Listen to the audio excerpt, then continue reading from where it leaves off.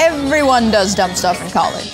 People drink too much, people party too hard, and sometimes they travel to North Korea with a tour group, try to steal a propaganda banner from their hotel in Pyongyang, and get sentenced to over a decade of hard labor. College, am I right?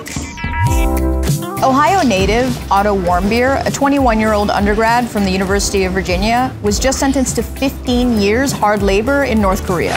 Please, I made the worst mistake of my life. This whole situation raises a lot of questions. Namely, why the hell were you in North Korea? The DPRK is calling his crime a hostile act. It's the same vague label that landed Kenneth Bae in North Korean prison for 2 years and gave us this bizarre Dennis Rodman interview. If you understand what Kenneth Bae did, yeah. Do you understand what he did? What did he do? You tell me. Country. They haven't released any reason. Let me do this.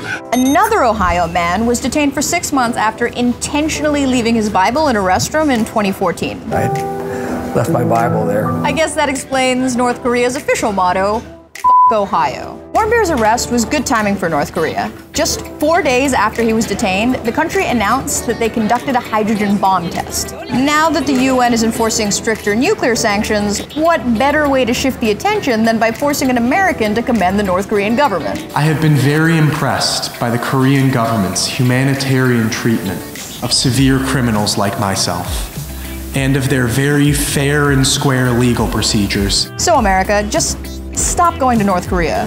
Despite what bro-y comedy movies tell you, it's no joke. Just leave it to the professionals. We are the guys here doing one thing. This is your mic check.